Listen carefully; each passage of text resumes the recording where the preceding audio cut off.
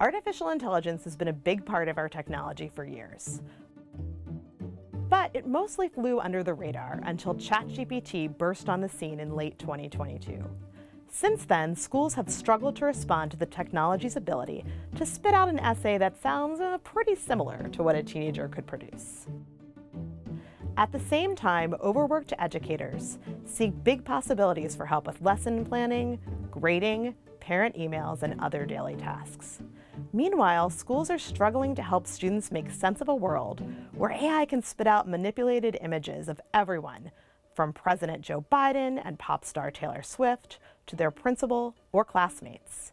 AI has some pretty big problems. It can give totally wrong information, and it mirrors the same biases we see in human society.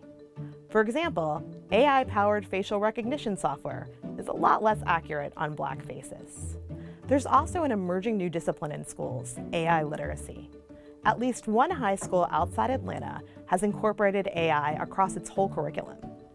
The students are learning the limits and possibilities of the technology, while a smaller group of very interested students are preparing for potential AI careers. More than half of educators expect AI to play a bigger role in education as soon as next school year. But about 3/4 of educators said their districts haven't crafted a policy on AI, according to an Education Week survey. While the survey found that 1 in 5 educators said their schools have banned the technology, that's not something experts recommend. Instead, they suggest schools embrace AI while keeping humans in the loop on everything it touches.